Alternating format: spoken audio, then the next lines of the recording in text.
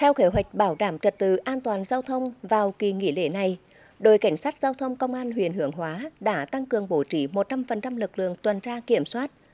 Lễ cũng là dịp các gia đình bạn bè tụ họp để vui chơi, giải trí, vì vậy sẽ có sử dụng đồ uống có cồn.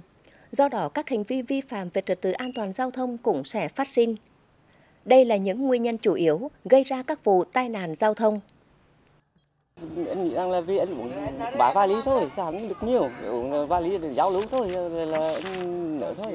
chứ không phải được uống được say chưa để mà không để mình tình trạng mình lái xe được. Bắt là có cồn thì mình phải chấp nhận thôi, cho biết rằng đúng ra mình uống thì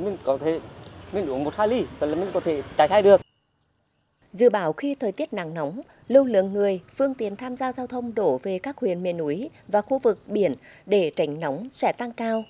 Để đảm bảo an toàn giao thông, Ban An toàn giao thông tỉnh Quảng Trị đã có văn bản chỉ đạo Ban An toàn giao thông các địa phương tăng cường các giải pháp đảm bảo trật tự an toàn giao thông.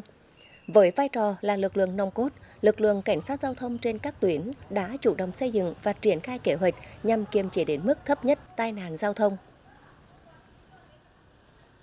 Sự kiện 30 tháng 4, mùng 1 tháng 5 này thì có phố đi bộ ở thị trấn Lao Bảo. Thì lực lượng cảnh sát giao thông đã 24/24 tăng cường tuần tra kiểm soát, xử lý, đồng thời hướng dẫn, phân luồng để đảm bảo cho người dân là vui lễ hội, và trong đó là kết quả khả quan nhất là trong 3 ngày thì là chưa xảy ra tai nạn trên các tuyến do công an huyện phụ trách.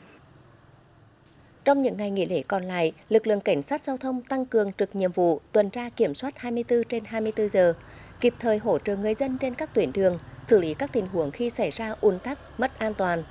Tiếp tục tăng cường xử lý nồng độ cồn, vi phạm quá tốc độ cho phép với tinh thần kiên quyết không có ngoại lệ.